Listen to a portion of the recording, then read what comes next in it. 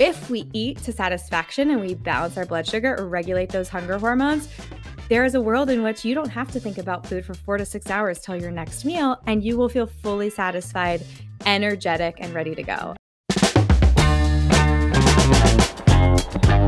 Hey friends, welcome to Keep It Simple Sexy. I'm Christine Bullock, founder of KO Body Care, certified fitness trainer, and mom of 3 little girls who's just trying to juggle it all and feel as good as possible, all while helping you do the same. I'm so grateful that you're here. Now let's get started, sexy.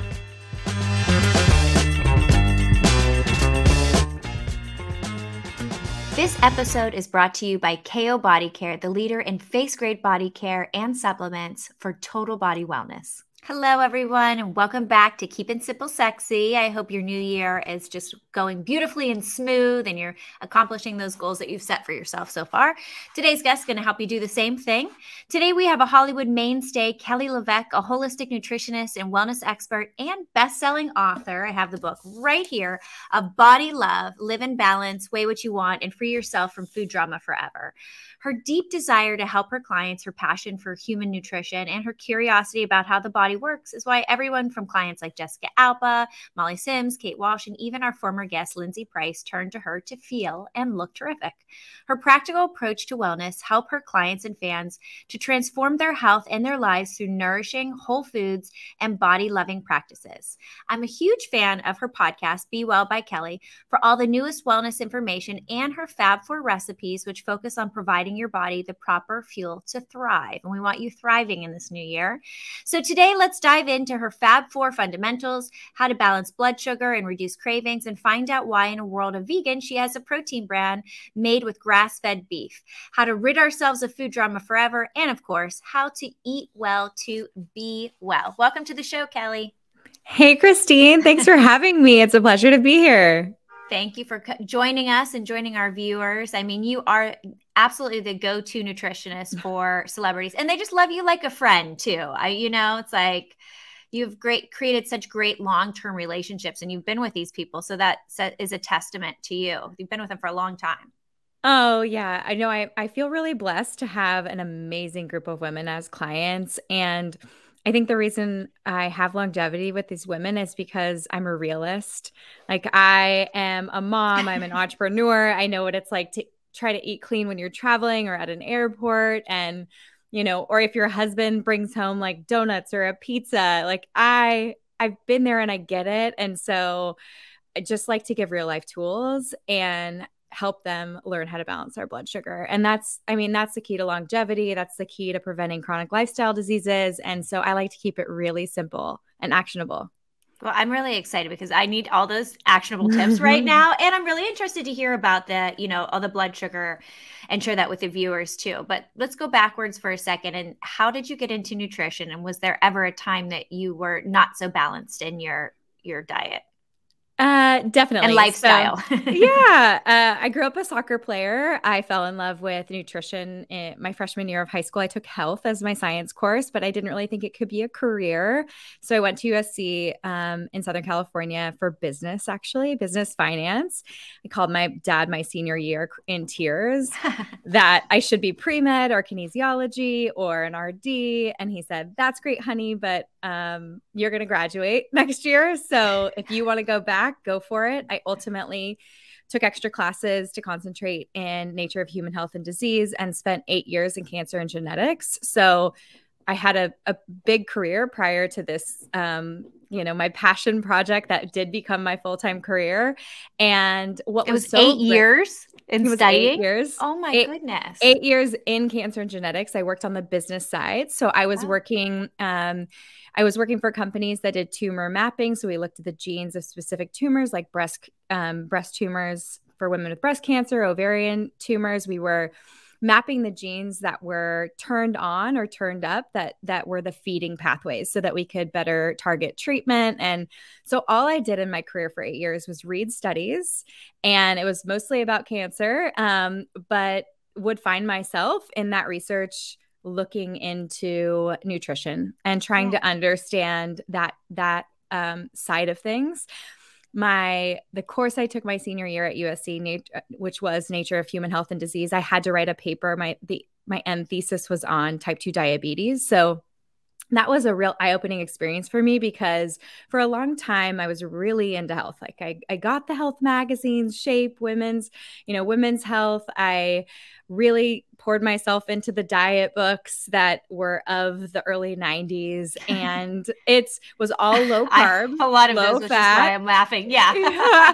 I mean, it was. I have them from the 80s from my mom too. So you're like, okay, let's take it back to Snackwell cookies, rice cakes, weird Olean chips. And then you fast forward. Cleanse. Soup cleanse, cabbage soup cleanse. So you fast forward to the low carb era. And what was interesting for me is all of those books, whether it's Atkins or South Beach or Protein Power, or kind of like these popular diet books of that era, really all they were doing was encouraging protein, whole foods, vegetables, high fiber fruits. And when you look at the prevention of chronic lifestyle diseases, metabolic syndrome, type 2 diabetes, polycystic ovarian syndrome, even some of these, like, which is PCOS. So that's what I have. I have it. Yeah. Yeah. Some of these diagnoses that would be made at your gynecologist's office they're metabolically driven, and they have a lot to do with insulin and inflammation in the body. But no one was really talking about it like that. And so for me, it's really hard to get a PDF of Eat and Do Not Eat. Like, I read the books, and then the follow through for me, and I joke, and I've told people this on other podcasts, was, my parents shopped at Costco. I'm reading the Atkins diet with my hand in the gallon container of goldfish, So it was for me more for the science. It really truly was. And this desire to, you look at all the biohackers now, it's this desire to just really push yourself and to be the best version of yourself. I didn't hate my body at that time. I was an athlete. I was pretty active, but it does set the stage of it's never good enough. Like, well, I don't hate it, but like 5 pounds would be great, or, or even performing better. Yeah, exactly. So all these things that come into young women's minds in their early 20s. And so for me, I felt like blood sugar was really freeing. I was like, wow, your body's amazing. Like, you eat, different macronutrients, protein, fat, carbohydrates, and your body is constantly trying to bring your blood sugar down. Like, it has these hormones and this mechanism to pick up this energy and store it in your liver and in your muscles for energy. And that made sense to me. Like, that's old carbo loading science, where if you were ever an athlete and they said, oh, have a big pasta party, and then this weekend you're going to play your sports. What they were doing was really loading you up with carbohydrates, storing that sugar as glycogen in your muscles so you'd have all this energy to run around. But what I learned from blood sugar science was that if you could gradually elongate your blood sugar curve, and it wasn't this high spike and hard crash, you had more energy, less cravings, you felt your best, and you were able to use your brain in a way that you didn't feel distracted or frenetic. And so when you think about high blood sugar, that's like going to a birthday party, going to a sleepover when you're young, eating a bunch of candy, feeling really hyper, and then really feeling the crash.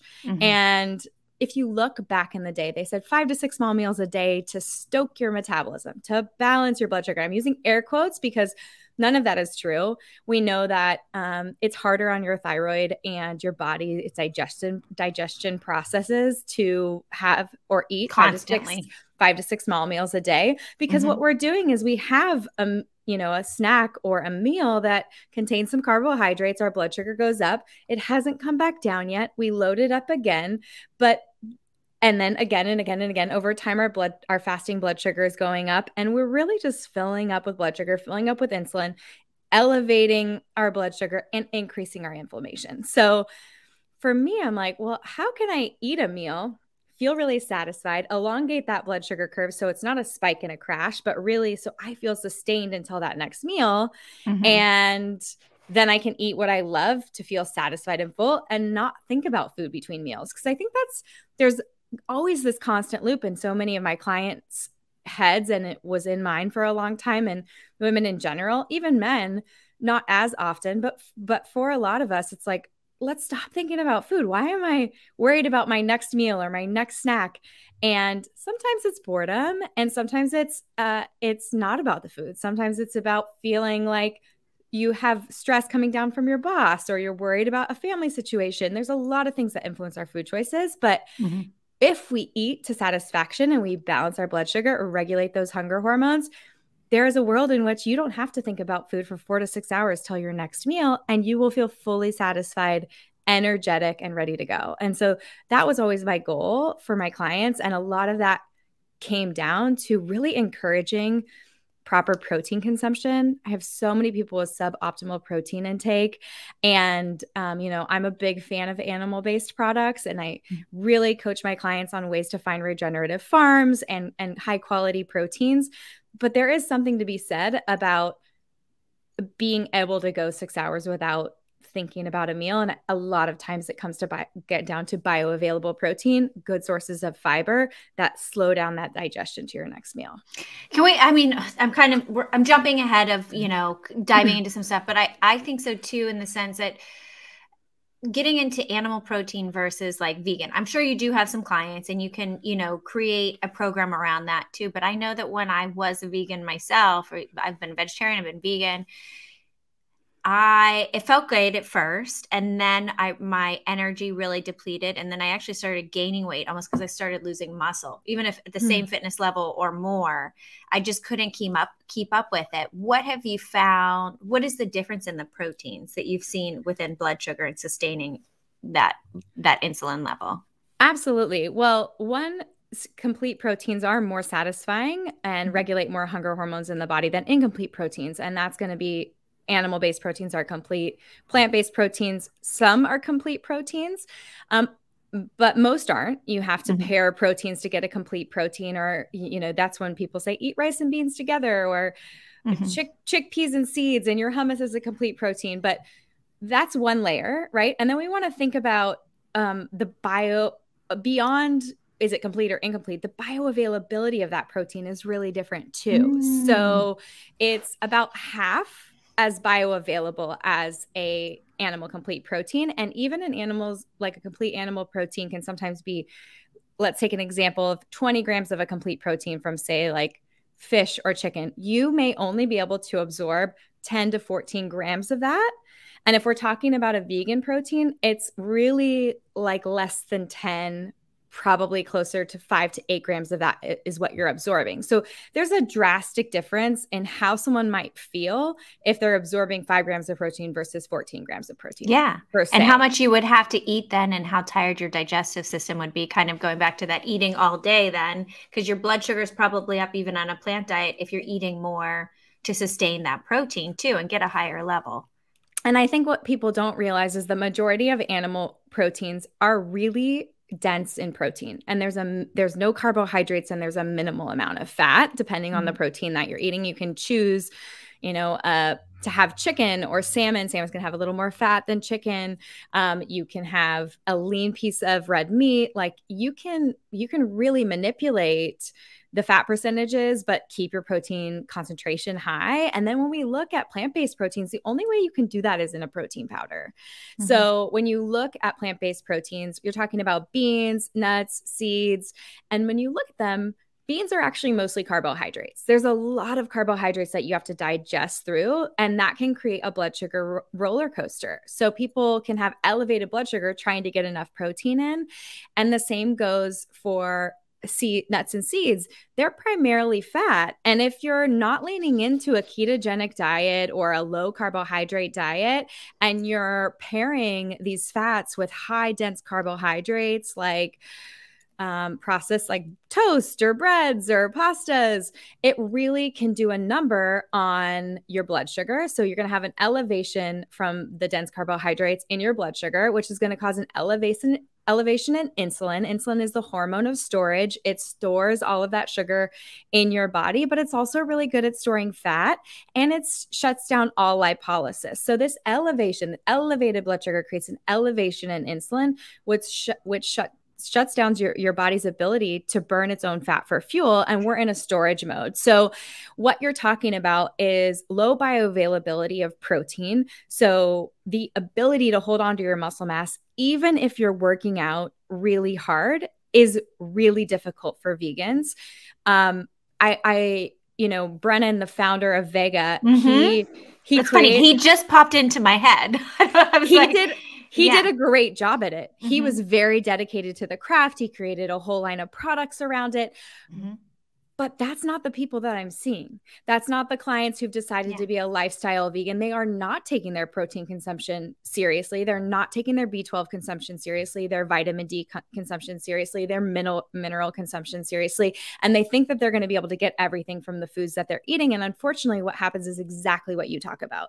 You feel light. You start to lose weight. Your cholesterol goes down. I mean, we can have a totally other conversation on whether that's good or not. Depends on other markers and like your inflammatory markers on your blood test.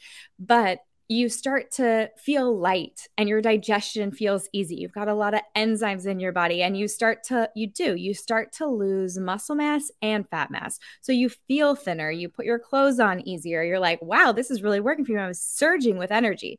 But what ends up happening is iron depletes, B12 depletes, B6 depletes. You have vitamin D deficiency, and these are choline deficiency. A lot of these fat soluble vitamins, water soluble vitamins, and minerals they're not like, they're very critical minerals. I have to say, if someone were to get pregnant, that's the only thing, because I did write my second book. And I have a chapter from a plant-based devotee. I have clients who are plant-based, but you better believe when I get to sit down with them, we take it as seriously as I'm being right now on this podcast, because I don't want them to end up with major nutrient deficiencies and then have a low immune system and then have infertility, have weight gain. Because what happens is exactly what you said. When you talk about when your blood sugar goes up because you've eaten carbohydrates of any form, the same thing happens every time. Insulin is released. It picks up this blood sugar. It starts to put it away places. So you have this tank, which is your liver. That's the first tank. You're going to dump a little bit of that sugar in your liver, and then it's going to start to deposit it in your muscles. Well, what happens if you have, let's say, large muscles? You have a 2-pound quadricep, right? And then you are vegan and you lose weight and now it's 1 pound and you feel great putting your jeans on. But that same carbohydrate load that you've always been able to eat, now we fill up that one lean pound and your blood sugar stays elevated because there's no space left for it in your muscle, and your blood sugar is staying elevated and insulin staying elevated. And so that sugar is being sucked up again by your liver. It's being converted to a triglyceride or a fat, and it's going to be stored that way. And ultimately, you're killing your metabolism over time, because our muscle mass is our metabolism.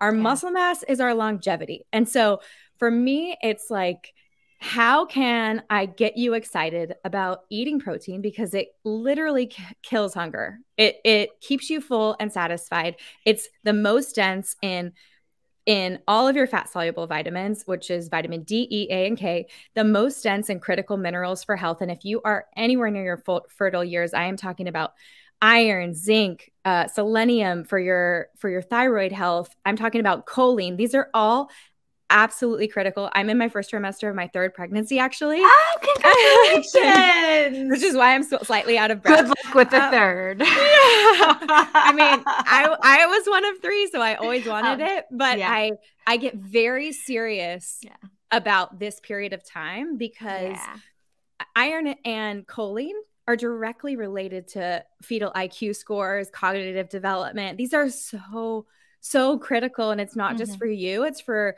your child. And I get really worried about really the propaganda that I see online. It's funny, during my first pregnancy, I was still not eating that much meat and fish and all of that when I had started to eat it again. But my first pregnancy, like first trimester, I needed to suddenly eat so much meat. I was just like, what I had to live off. And it's, a sign that that's what, and from there on out, that's what I've like lived off. Postnatally, because I was working, 2 weeks in or something like that, 40 hours plus had the newborn. Like, you just need energy. And it was the only thing to sustain me. So naturally your body kind of knows that stuff.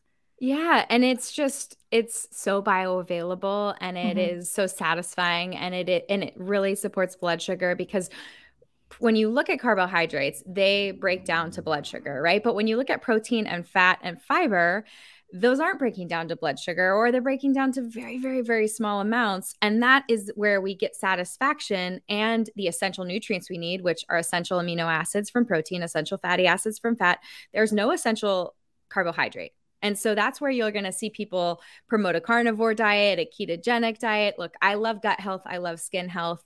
You aren't going to see me go all the way there. I do love protein. I like when my clients eat a significant or an optimal amount of protein for their body mass. But I love leafy greens. We know that a cup of dark leafy greens a day, when we look at scans, has brains that perform 11 years younger on average. So we look at cruciferous vegetables and their ability to support liver health. Herbs and spices, same thing. We're talking about detoxification of the liver, being able to detoxify everything from old cholesterol, old estrogen, any kind of toxin like aldehyde from wine or alcohol, anything that we're in contact with from, our environment, endocrine disrupting chemicals.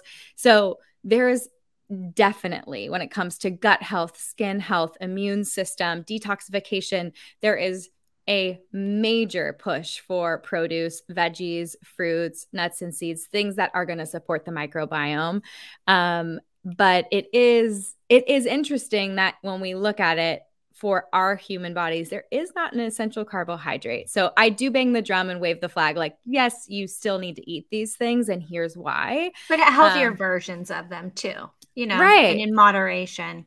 Absolutely. And I think the coolest part about whole foods, and I think this is Mother Nature, is that all the sugar and starches of those carbohydrates are wrapped in a fiber cell. You have to chew through it. You have to digest through it. It's slow. It's a slow drip of blood sugar versus a soda, an orange juice, a Gatorade, sugar in its, processed form, or flours in their processed form. So not to say, like I said at the beginning of this podcast, I'm absolutely a realist. Like I'm a mom, I'm an entrepreneur.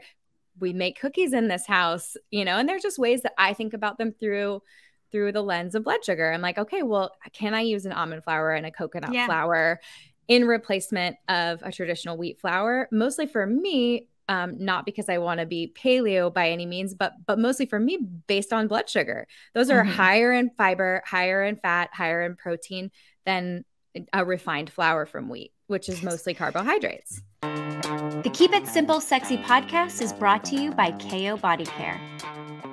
Uh-oh, guys, I'm going to fill you in on something. My pants are fitting a little tight today. Have you guys ever felt the same? A little bloated, ate something that didn't mix well with your tummy? Well, I'm going to let you in on my personal hack. KO Body Care's clean plant-based supplement, Bloat Be Gone, and it will be gone. As the founder and CEO of KO, we spent so long getting these formulas perfect, and this one really works instantly. Our customers are just as obsessed with it as I am. What I love about this one is that it soothes bloating and digestive discomfort fast while healing over time. So I always slip this one in my purse when I'm going out to dinner, and that way I can throw it in some water, drink it, and feel great. Try it out for yourself and see the bloat and discomfort start to disappear, leaving you feeling your best. Head to kobodycare.com and use our code KISS20 for 20% off your first purchase. So you've kind of mentioned some of the ways that we can balance blood sugar, which is proteins, probably stretching our meals, watching that we're not doing too many meals. One, do you have any other tips for balancing that blood sugar? And do you believe in intermittent fasting then? Because that kind of drops down. Okay, so let's talk about what turns to blood sugar, and then you can. So what turns to blood sugar is carbohydrates. So what doesn't turn to blood sugar is protein, fat, and fiber. So the Fab4, which is a little checklist that I create for my clients, is protein, fat, fiber, and greens or vegetables deep in color. So we use that little checklist and we say, okay, is there a source of protein on your plate? Do you have a source of healthy fat? And that may be olives, avocado, you cooked with olive oil, something of that nature. And then fiber and greens is where are your veggies? If you are using a fruit, I love low glycemic fruits like berries. Maybe you're using an apple or a pear in fall, something like that. Try to keep it seasonal. And then when you've kind of checked those things off, if you see there are other things on your plate that break down to blood sugar or mostly carbohydrates, then you know that those are going to be the things that elevate blood sugar. So whenever I'm working with a client, we may look at a meal, and I help moms support their children's blood sugar balance as well. I have a course for pregnancy. I have a course for moms trying to support their kids to balance their blood sugar, because it can be difficult. But let's use an example of a kid's meal. You're a mom and you're making, even oatmeal or waffles for your kid. Let's say that you're making oatmeal for your kid. And so you're like, oatmeal is healthy. I'm going to make oatmeal. So you have oats on the stove and you make it with water, or maybe you make it with coconut milk, and then you add berries, and then you add some sugar. Like, you're using coconut sugar because it's less refined. Well, let's look at what those are. So you have oats, which is a carbohydrate, so that's a spike. You have berries, that's a spike. And then you have the sugar or the maple syrup, and that's a spike. So that's 3 carbohydrate sources that have what I would call doubled down. You tripled down on the blood sugar spike. You have nothing that's elongating that blood sugar curve. There's nothing that's going to keep your child or yourself full from that breakfast point all the way until lunch. You're going to need a snack because there's no source of protein, there's no source of healthy fat, and there's no source of real fiber. And oatmeal is a little bit of a pet peeve of mine because it's really sold as a fiber-rich food. But when we look at a cup of broccoli is going to have twice as much fiber as oatmeal. And so it's a nice way to sell it, but it's really not there. So here's what I would do. I would say, okay, well, let's pull the most aggressive form of carbohydrates, which is the refined sugar or maple syrup. Let's pull that off the top. How can we add a protein to this? Well, instead of sweetening with that maple syrup, you could use a little vanilla protein and mix it in. If you don't want to use a protein powder, if you're doing a stove oatmeal, you can actually crack 2 eggs in it, mix it up. It's going to make it really super fluffy, and you're going to add 12 grams of protein to that little meal. And then you say, okay, well, how can I add some fat? So this is the protein part of the fat four. Then you say fat. Well, I'll add a tablespoon of almond butter to it, or, just some nuts, slivered nuts or something on top. So if you like the crunch. And then how do I add a little fiber? Well, my love is actually to swap out oats for chia, flax meal, and hemp hearts. And I do what I call the faux meal or fake oatmeal. But let's say your family just loves oatmeal. You can add 2 tablespoons of chia to that mix on the stove, or add a little bit of flax meal to it. It's going to make it thicker. It's going to be more filling. There's a little bit of extra fat, a little extra fiber. And then all of a sudden, instead of this meal being something that elevates your blood sugar 20 to 30 points, if we were tracking your blood glucose, it may be something that elevates your blood sugar 15 points, and that protein, fat, and fiber actually keeps you full for 4 hours versus a traditional blood sugar curve when it's a highly dense carbohydrate meal. On average, you go up 90 minutes, and then you crash out at 90 minutes, which is the 3-hour mark. So when we look at old science that says you should have 5 to 6 meals a day to balance your blood sugar, what they're really doing is they're keeping you from a hypoglycemic crash. They say in 3 hours, Christine is going to be so hungry, so let's just give her a snack. And at this point, we'll give her an apple and a cheese stick, or we'll give her a yogurt, and you think of all the traditional snacks that would happen between breakfast and lunch, when in reality, your blood sugar might not all the way be back down in a healthy range or a low fasting range. And so that snack is actually going to drive your blood sugar back up even higher. And so over time throughout the day, we have this curve that doesn't go up and down evenly. It goes up a little bit, down a little bit, up even higher, down a little bit, up even higher. And so over time, we see this curve just ascending. And then you crash at night probably, right? You crash at night. 3 or 4 o'clock in the afternoon, the cravings for caffeine are really high. The cravings for sugar are really high. We have obsessive thoughts about food, extra late night eating. When we have elevated blood sugar and when we are following that trend, that's when we actually feel really out of control around food between, let's say, 3 or 4 in the afternoon and when we decide to shut it down. Wow. I've been there before. So it's like, that's amazing to me because of, even when I thought it was healthy too, but like working all day as a trainer and not really being able to eat, and then but also being able to eat anything that I wanted to. So I have like a smoothie from Equinox, and it's just full of sugars, and maybe has a little protein in it, but it's the vegan form of the protein too, but it's full of fruit and delicious. And then you go and you eat like a little chocolate snack or whatever with the salad during the day. So I wasn't really getting the the longevity, if that, to be honest, Yeah. if that, because you just work nonstop and you get home and it's just like, I am so hungry. Give me a bag of potato chips. Totally. And honestly, that's one of the biggest problems anytime I sit down with a new client is under eating. And with intermittent fasting, I know you mentioned that earlier, that's become like a really popular trend. Intermittent fasting is amazing. What it does by shrinking your feeding window. I mean, I just saw a study that came out and it was comparing low carb eating to an 8-hour feeding window, intermittent fasting, and then both. And it's amazing to see the decrease in visceral fat. That's the fat around your organs, the decrease in all of your subcutaneous fat. That's the stuff that like kind of sits on top. Decrease in A1C and in insulin and glucose, decrease in C-reactive protein, which is a marker of inflammation. I mean, phenomenal results. Here is my warning to women who wait too long. I have seen it not backfire as often with men, but when women jump on the intermittent fasting train and they don't eat until 2 p.m. and then they decide to eat and they are not breaking their fast with a blood sugar balancing optimal protein meal, it is one, coming off fasting into a bag of potato chips actually increases blood sugar higher than if you would have just had breakfast, and it increases inflammation. So you have to ask yourself, what kind of person are you? For me, 2 p.m. is not, it doesn't fly. I can't be. And also I'm in this stage of life where I'm feeding toddlers. I'm up at 5 in the morning.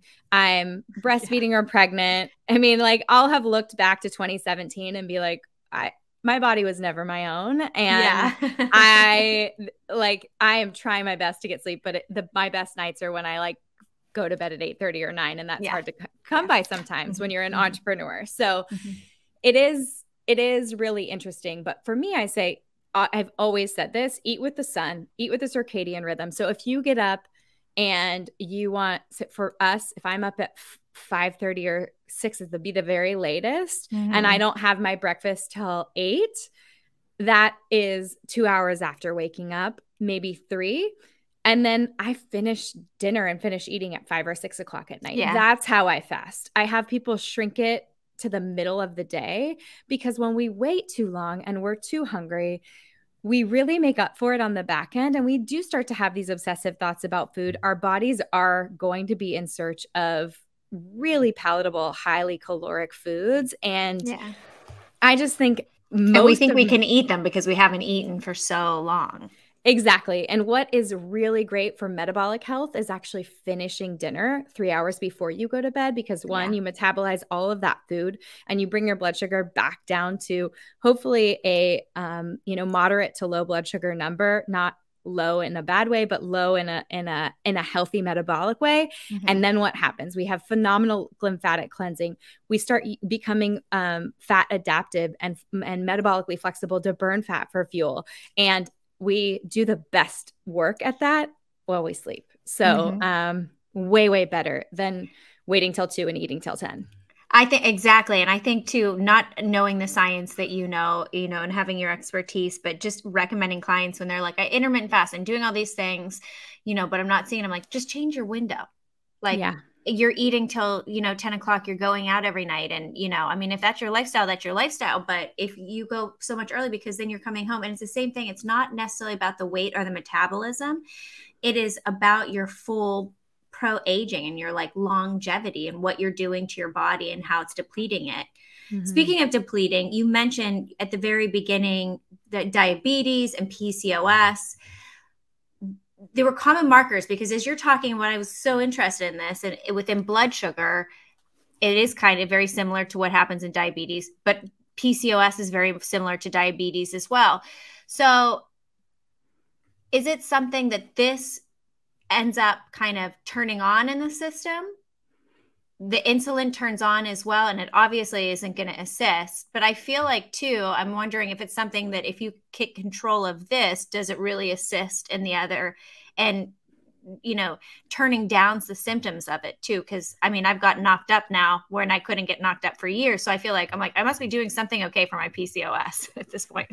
Absolutely. First of all, I have so many polycystic ovarian syndrome clients who have had pregnancies, gotten naturally pregnant without the support of IVF. I have PCOS clients who've used IVF, and thank God for that. But yes, so polycystic ovarian syndrome is insulin resistance manifesting itself in your ovaries. So you want to think there are two types of polycystic ovarian syndrome body types, actually. You have people who do present more like type 2 diabetes, insulin resistance metabolic syndrome. It's easy for them to put on weight. Excess androgens show up in the form of facial hair and things like that. And then on the flip side, I think people don't realize, but I have very thin clients who have PCOS as well. And that's, to me, sometimes slightly more dangerous because it's diagnosed so much later. And if they're really on a fertility journey, it can be really hard to identify. But the reality is they're not doing a good job putting away the sugar that they're eating, but they're constantly berating their body with sugar, having their insulin elevate, and then it's manifesting in this form of cysts producing instead of eggs in their ovaries. And so what we want to do is we want to bring those insulin levels down, and we can do that with food. Food is one of the biggest levers that we can pull. Now, that being said, hormone disruption is happening a lot now today more than ever. And, we see that even men have half the testosterone that our grandparents have at this age. So, which is scary. And when you predict sperm count in 2045, it's 0, which is a problem because we're talking about, right? Oh my God.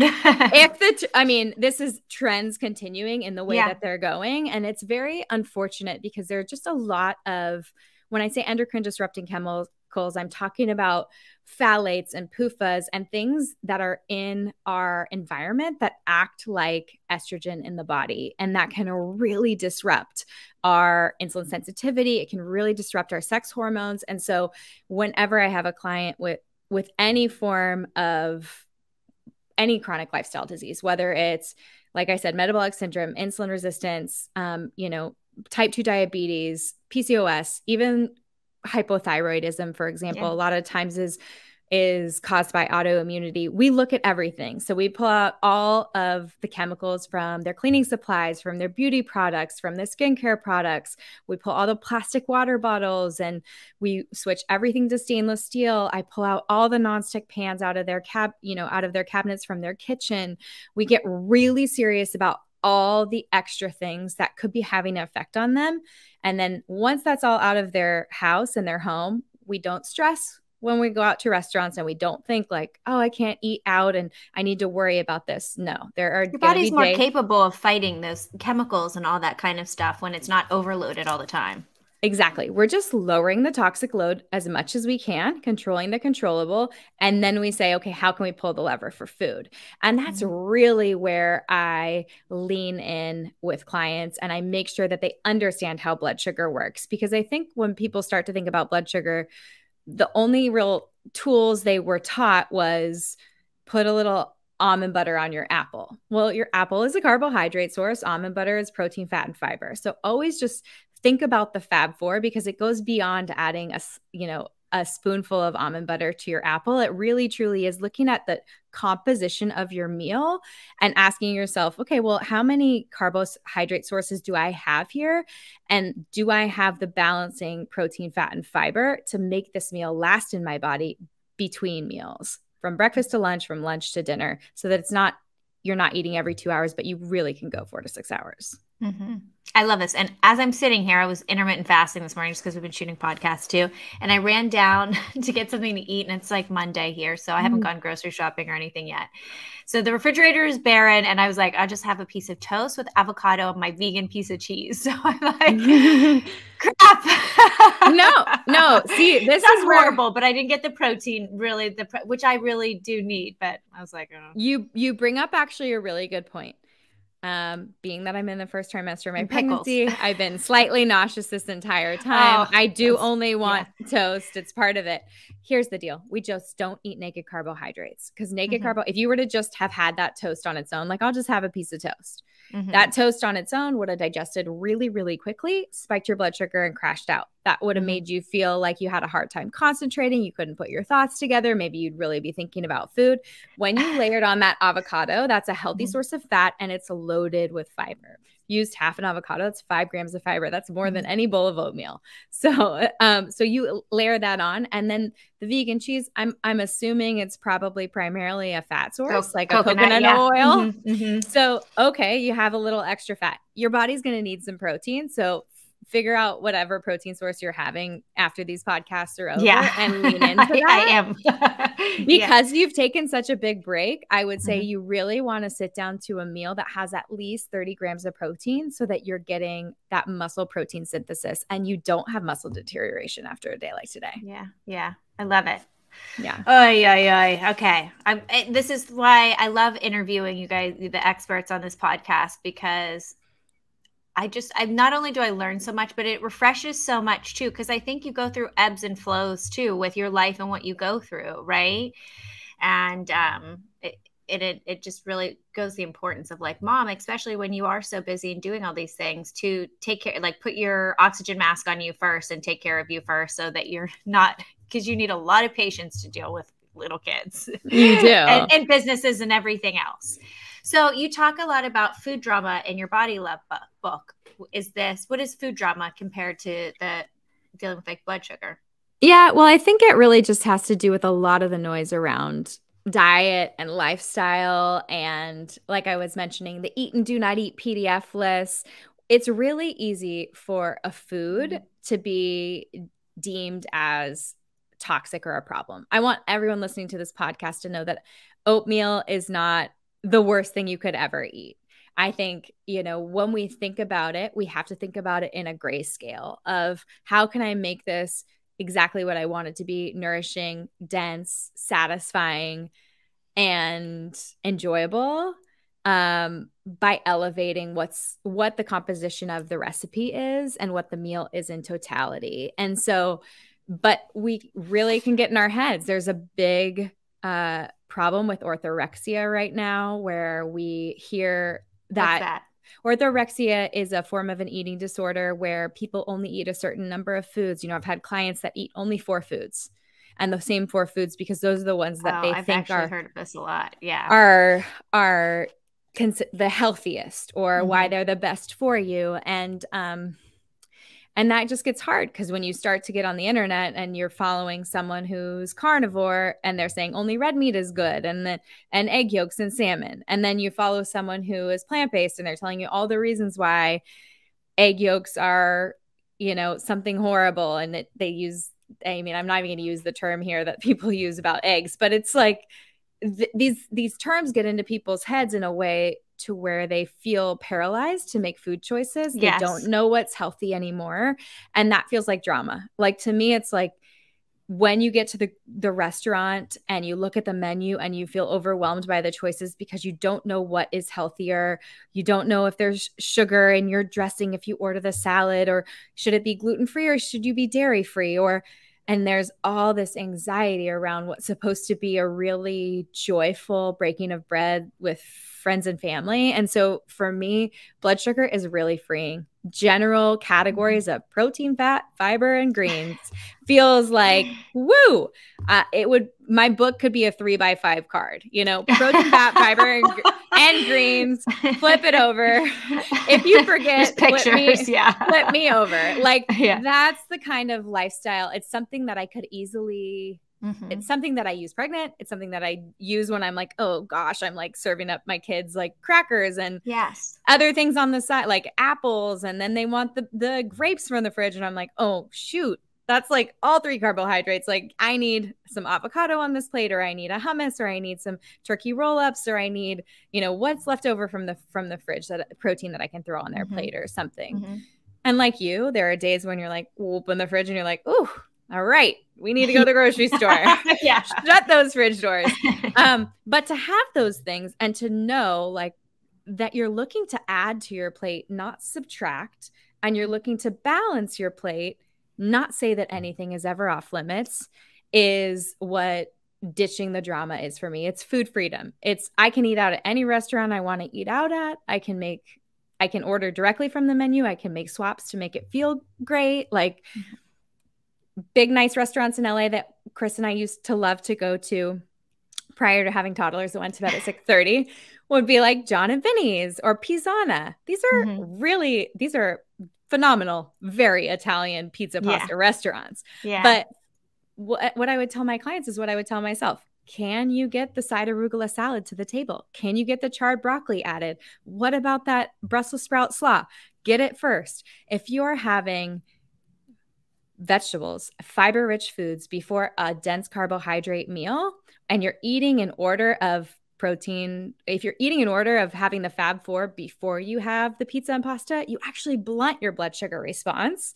And we used to walk to these places because we lived in Brentwood in a condo for a long time. We lived there too. After our dinner, we would get to walk home. And so those are two other hacks, which is like if you're having your veggies and your fiber and your protein first, you're blunting the expression of that blood sugar curve because you're gonna have to digest through that stuff first before you're getting to the pizza or the pasta.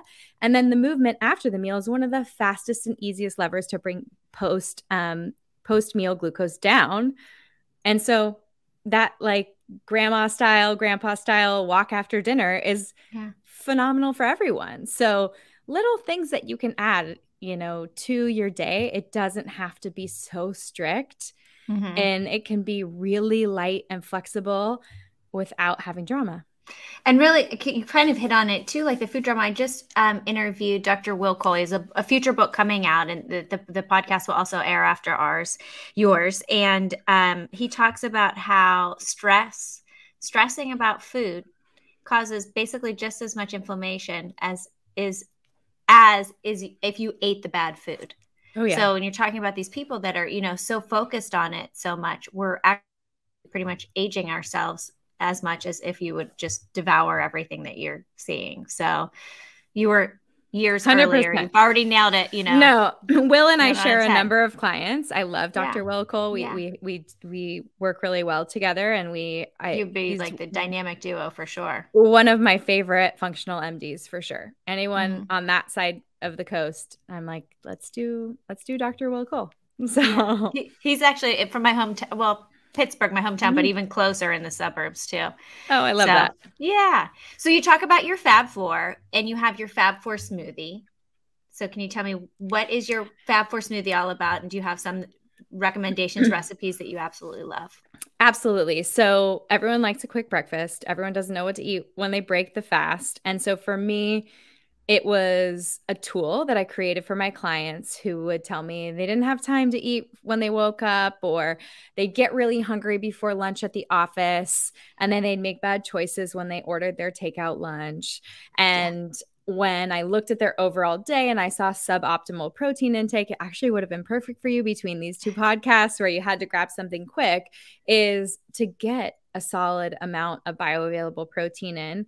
I wanted them to be able to do it in a blender. So, and I think protein shakes for a long time were sold to bodybuilders and to guys, and women would steer clear of them. And they're so supportive when it comes to body composition changes, when it comes to balancing blood sugar and feeling your best. So it's the Fab Four in smoothie form.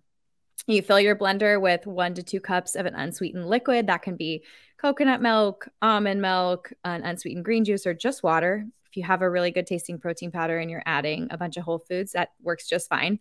So 1 to 2 cups. If you like it really thin, do 2 cups. If you like it thicker, 1 cup. And then you pick your protein of choice. So I do have the Be Well by Kelly protein powder line. I mean, I've been in business for 10 years, and I just launched that a year and a half ago. So really proud of it. I've tasted every protein powder on the market. It was my job to know what tasted good and what didn't. And I saw a hole in the marketplace. There's a lot of protein powders with xanthan gums and emulsifiers and fillers and alcohol sugars and added prebiotics and probiotics. And there would always be something that like wouldn't work for a specific client.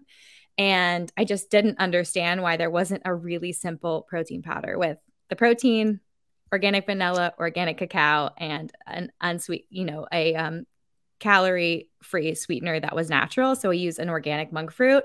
So it's 3 ingredients. Wow. that's it. I'm really proud of it because I drink it pregnant, share it with my kids, breastfeeding. I cook it into protein muffins, pancakes, and all that good stuff. But the protein powder comes next. You want to aim for 20 grams. Then you want 1 to 2 tablespoons of fat. So if you're just getting started, tablespoon of almond butter, little small handful of walnuts, something like that you love to thicken up your smoothie. 1/4 of an avocado is delicious. So find a healthy fat source. And then fiber. So this is where you can add 1 to 2 tablespoons of chia, flax, psyllium husk, any kind of like fiber blend that you love. Fiber is phenomenal for keeping you regular, feeding your microbiome, but most importantly, when you think about your liver detoxifying, like I said, excess estrogen, excess cholesterol, any kind of toxin in your body, we really need that fiber to have a complete elimination and really scrape those things off of the lining inside our gut. And so I am a huge fan of that for improving even blood tests with clients. So fiber, 1 to 2 tablespoons, and then leafy greens. So you can add a handful of spinach. You can add frozen cauliflower rice if you don't want to taste green, But spinach is amazing because you don't taste it at all. No. You can like kale, you can taste, and some of the other ones, romaine, kind of not, I don't know. There's something in romaine, but it's very mild. But spinach, you just don't taste, I feel like. Yeah, you can sneak especially with the other things that you put in there. If you're putting protein powder or an almond butter or something like that too, even without the almond butter. It's pretty delicious. And then last but not least, if you are adding the extras, which would be like frozen fruit, or if you're adding superfoods or anything like that. With the frozen fruit, I say just keep it to 1/4 to 1/2 cup, depending on how high glycemic it is. I think people don't realize, but I've been wearing a level CGM for over a year now and really have tested the heck out of the Fab 4 smoothie. I get a score a 9 or a 10 if you follow the recipe. Every single time, no matter what, never fails. But when I start to push the limits, like, well, let me just see what a half a banana or whole banana looks like on my blood sugar, or what happens when I do a full cup of fruit. Like it has an impact. We're instead of seeing your blood glucose numbers go up by 10 or less, you're seeing it 20 or 30. And that crash, especially because it's blended, then you see, oh yeah, those Equinox smoothies you were talking about were mostly sugar. And so that was something I saw 10 years ago when I was working with clients that really were jumping into juice cleansing and grabbing smoothies out. I was like, guys, no, like this is not good for your blood sugar balance. And if you want to make a smoothie, let me give you this hack. And so the Fab 4 smoothie is really, you just look in your blender after you put the liquid in, put the protein, put a source of fat, put a source of fiber, a little bit of leafy greens. That's like a small handful. And then if you want to use like frozen blueberries in it, we just keep it under about a 1/4 cup, a half a cup. Okay. 1/4 to a 1/2 cup, depending on the fruit you choose. Like if you're going for a banana, I'd say like break it into thirds, freeze it in thirds, and add a third.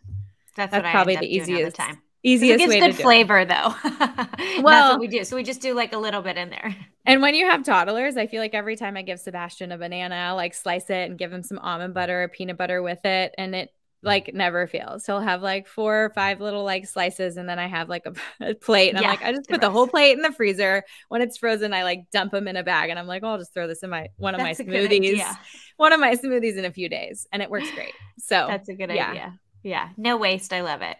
Well, you talked about your protein brand too.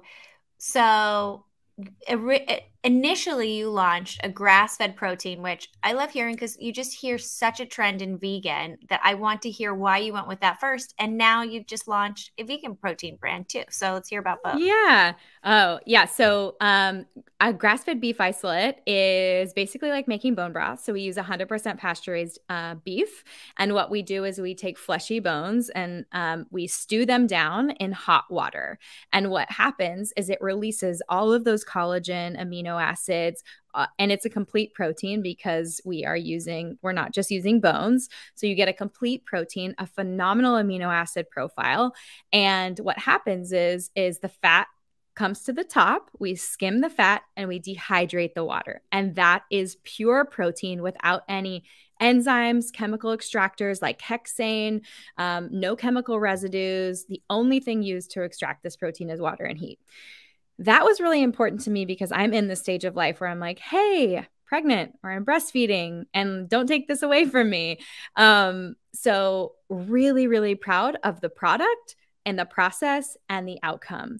And for every scoop of our protein, which is 23 to 24 grams of protein, you're getting 16 grams of naturally occurring collagen. So these collagen peptides are not chemically extracted. It's coming from the best parts of the animal, so joints and ligaments versus hide and hoof. A lot of the collagen supplements on the market are using hexane to extract collagen peptides from skins, hides of cows, and hoofs, and not the best bones. And so I don't have to take a collagen supplement anymore. I use my protein powder in my smoothie. I feel full and satisfied. And when I'm thinking about this period of life, when I'm thinking about all periods of life, I want to lower my pesticide exposure. Yeah. I want to lower my heavy metal exposure. And so plants are notorious for sucking whatever is in the soil up into the plant. So depending on where it's grown, we know that rice protein is really high in arsenic. We know that pea protein is going to have the same sort of a problem. And a lot of times they're being sold to you, like pea protein is being sold as a complete protein. But when you really look at the amino acid profile, it's low in methionine. And that really, the only one who's being transparent about it is Ritual, which has a pea protein, and they add L-methionine to that blend to truly make it a complete protein. Whereas a lot of companies are just like complete protein, and they're not adding anything to get there. So it's not necessarily. And then when you're already low in that because you're on a vegan diet, it's like that much lower as well.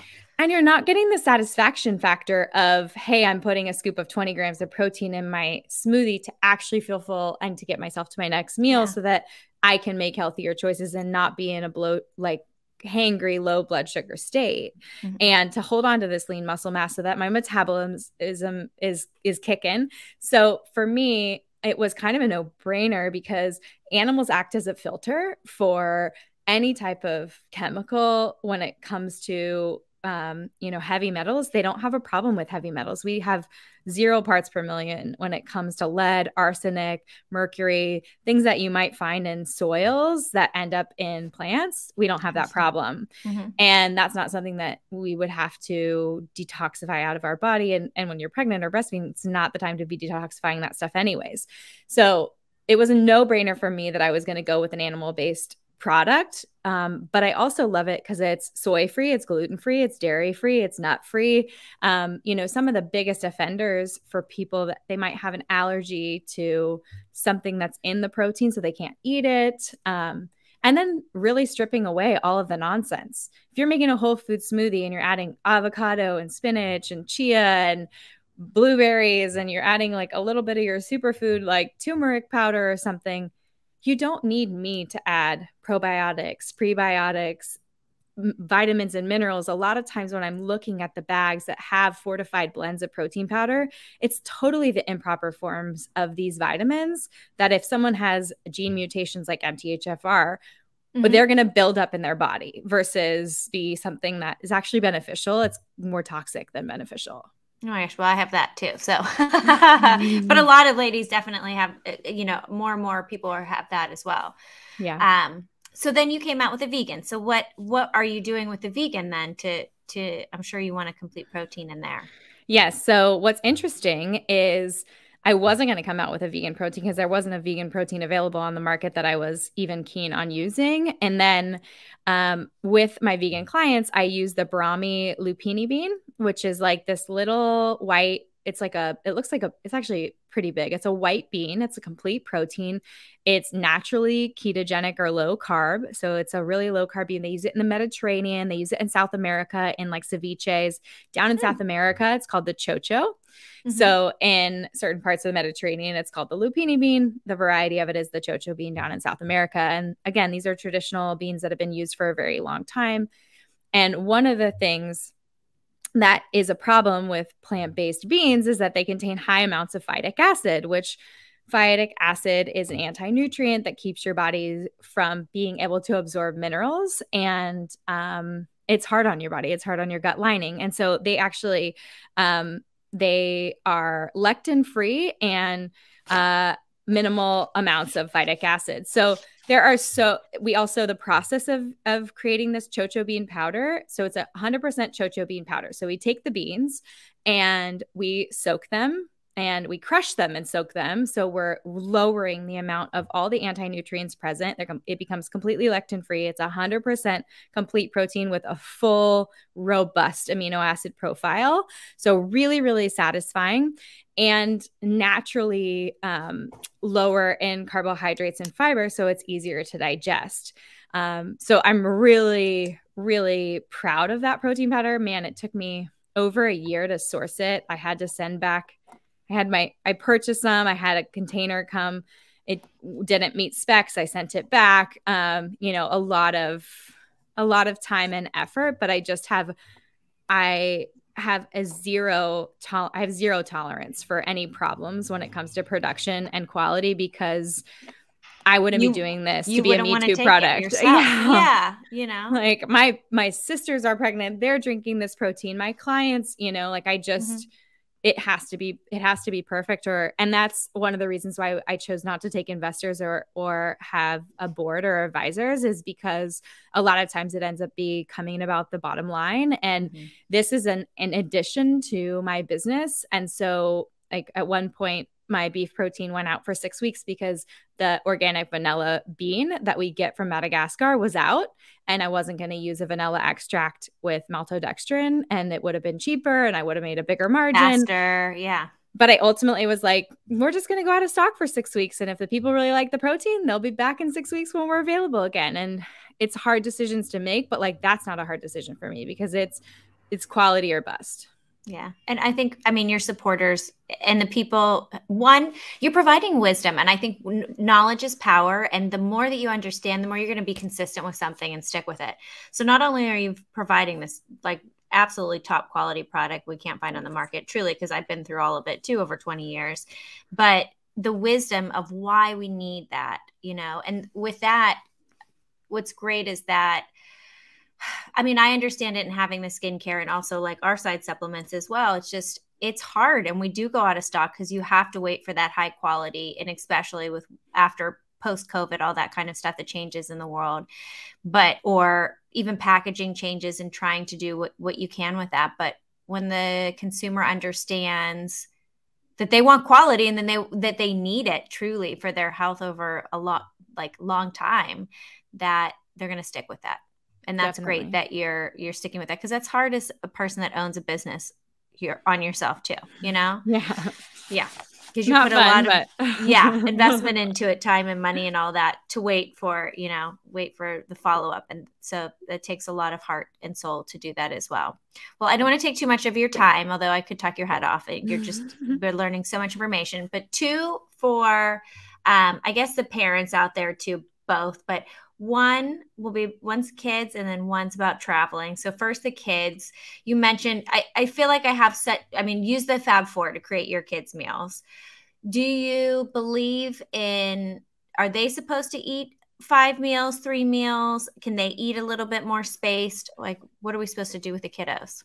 Yeah. So my kids have 3 meals and a snack. And sometimes 3 meals and 2 snacks, but we have breakfast and they can make it to lunch, but their lunchtime's slightly earlier. So they eat around 11. And then we have a snack, sometime around 2 to 3. And then we have dinner at around 6. And the only time we would have a second snack is if we had some kind of disagreement at dinner and someone didn't eat something, and I am more worried about them making it through the night. Yeah. And so there may be a meze during book time for ultimate tank fill up for sleep. Yeah. I get to sleep. Yes. And not eat, like I think I'm like my grandma. I'm worried that my kids are freezing and that they're starving, all the time. Me too. Like Chris is like, their room is 72. I'm like, is that too cold? What pajamas are they in? And I know, the science tells me like kids sleep better at 68, adults sleep better at 66 to 68, and you're like, that's freezing. But the thing is, for me, it's really less about. It's that first meal of the day is really getting my boys to a place where I can get them to sit down and eat some source of protein. We do chicken sausage, we do, Fab Four smoothies, we do eggs. We do leftovers. Like I've been known to bring chicken soup out like 7 in the morning, because I'm just looking for that first meal of the day to have some source of protein in it. And they'll, not that they'll fight me, but they'll ask for a banana. We talked about a banana with peanut butter, and I'm cool with that. The sausage is probably in the pan. The eggs are in the pan. I'm working on an even more dense form of protein for them. But we're just not having naked carbohydrates. So when you think about pancakes with syrup, that's a double spike naked carbohydrate right there. And if that is little your child, monsters running around later. Yeah, it is. You may not be even tying behavior to food choices, but for me, because this is my science and I work really hard to support my kids' blood sugar, I know when I mess up. I know when we go to a birthday party. I know when I've said yes to sugar too often. It's so hard, especially as you go through the holidays, Halloween, all the parties, weekend birthday parties. You got to be strategic. And I'm not going to be the parent who doesn't let my child partake in a group. So it's really about how we're going into these events and how we're coming out of these events. Maybe not waiting. It's like you give them breakfast, you have a noon birthday party or 11, a.m. birthday party. And it's like, okay, let's get you a protein snack, before you go, knowing that you're very soon going to have maybe pizza, like some fats, the carbohydrates. It's pizza and cupcakes every time. Some fiber beforehand. So it is like, here's the Thrive Market olive pack. Here's a Chomps beef stick. Or here's, my kids do a lot of nuts. I know some parents that scares them. But my 2 and 4-year-olds just eat the heck out of like cashews, pistachios, almonds, walnuts, all of it. So I do rely on like those little things, or keeping them satisfied, just like you're saying, on the way in and the way out. So if you just had that massive blood sugar spike and you're coming down, expect it. 90 minutes later, that crash is going to be pretty hard. And how can you intercept it with some protein? I love it. You need to write a book, please, of just recipes at this point for kids. I know. You know what's so funny is that's something I've pitched and that I want to do. So it's not totally out of left field. It's something I really, really want to do. It's just so funny because publishers try to think bigger. How can this be a book for men, women of all ages? And I'm like, but I'm in this stage of life where we all need a lot of help, and I need the recipes. We don't have time to research it. Yeah, that are blood sugar balancing. I can see it now. It's like, here's a pancake that has protein powder or it has, eggs in it, and this is and then just call here's out. Your snacks. And I go like this, and I'm like, what am I snacking for today? What am I grocery shopping for this week? And I'm like, okay, Yeah, absolutely. The preparation takes so much. Yeah. Yes. Well, totally. I'll call those publishers. Thanks. Harper Collins. Collins. I think Kimberly Snyder was saying she went through the same thing. Last year she published a book, and it was like it was supposed to be her first book. And she had to then write, the publishers, turned everything, and everything works out for a reason. But she did get that book, so don't you worry, you will get that book. But I need it now. But you have blog posts with it too. I've seen on your blog. You also have the kids' recipes and all that kind of stuff too. So for anybody who wants to go, sharing a lot more there for all and I send all whenever I do a new recipe or a scientific breakdown, I send it out in my newsletter. So you guys can, I write those, so it's very easy. Oh, nice. Be Well by Kelly is her, bewellbykelly.com is her website. Okay. Last but not least, and you might've answered most of these too, just like the eating out, whenever. I mean, I was going to say going through holidays. I mean, there's always holidays coming up, from Christmas, Valentine's Day, New Year's, Easter, whatever, 4th of July, but travel time. What do you recommend for people that travel a lot, that are going out to eat a lot, that are ordering in? I mean, I know too, and I don't have time. We don't even go out anymore, but we're actually ordering food on the weekends. And my husband sounds similar to yours, ordering just put him in charge of the order, and then we just get a lot of carbohydrates and bad fats. It's a great question. So I like to be a little bit prepared. So what I do and have done with my husband is we have a Google Doc, and it's really silly, but I will, when I'm in the right mindset, be like, what are our favorite places to take out? And what are like the healthiest options, are really nourishing for our family? What are the things that are kind of grindy and we really love, but like we can't have all the time? And we kind of rank those. And so, like, for example, this place Avila's is coming to mind for me, which is like this a Mexican restaurant, really delicious, traditional Mexican food, but they do a mamacita soup, which is a home style, whole chicken pulled chicken soup loaded with veggies, cilantro, the limes, the rice. It literally is like so nourishing and delicious. Yeah. But then, the taquitos are on the menu too. And chicken fried in a deep fryer in a taco shell is absolutely delicious. So, we did that. We got together. We did that for the meals we make as a family, actually. So like if I'm making tacos for the family, if I'm making, an Italian meal, if I'm making my sheet pan chicken, if I'm doing a quick curry salmon, something like that. Chris has all of those. We have these shared docs, all the meals that we make, because I'm the kind of person that I'll get in the habit and all of a sudden I'm just making the same 3 meals again. I'm so over it. And then you're like, oh, let's do takeout because I'm over the meals I'm making. So remembering where you can take out and what is nourishing and out there for you and what you can make for your family is really, really helpful before you go grocery shopping and before you decide to, just get that same takeout order. I may just tell Chris, just add a couple of those soups to the meal. We'll sit down with that for that first. I'm not saying you can't get the taquitos, but when we just plate the taquitos for the boys first, I don't feel like that great about it. And he knows, he has been with me long enough to know that like it affects me. Like I'm like, I feel like a bad mom. Like I know that I shouldn't, and they're so lucky that they're getting food and that, but I get hard on myself because it's something that is a pillar for me. It's something I care very deeply about, and I know the science behind it. So it starts to bother me. And so when we have these other options, or if I'm traveling for work or something, I'm in New York, he will pick the options that I feel good about, which like have my emoji gold star next to them. And I'm like, I like this from this place. I like this from this place. And then I know he's putting in the effort, or I'm putting in the effort to, if we're taking out, make a healthier choice. And I do a lot of things where I do a swap too. So for example, siete tortillas are these almond flour tortillas. A lot of times from a Mexican restaurant, for example, it's chicken and lettuce and guacamole and pico de gallo. And that's all well and good and delicious. But 3 of those tortillas may end up having you with a really high blood sugar spike. But you don't have the ingredients in your kitchen and you don't want to do the work. So I always say, well, can you, instead of getting the tacos, can you get the big taco salad and make your own tacos in your tortillas?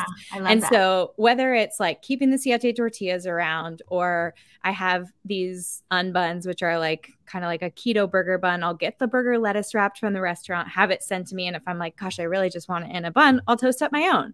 And then it's like this compromise I'm making where I don't ever feel bad about the takeout because I'm like, hey, they served up the protein, fat, fiber, and greens for me, and I just picked my own like lower carb, and I feel like it's a compromise. Yeah. Those are all great ideas. That needs to be in the book too. And how you put that Google Doc together also needs to be in there, please. Yeah. I've lost so many recipes from years past, and I've tried to organize them in some way. And then, I'll like see it pop up on social media or something from 5 years ago. I'm like, where's that recipe? That was so good. I know. I need to be like our grandmas where we just put it on 3x5 cards and keep it in a box. But we use the internet now. So it's hard. Yeah. It's not all in one area.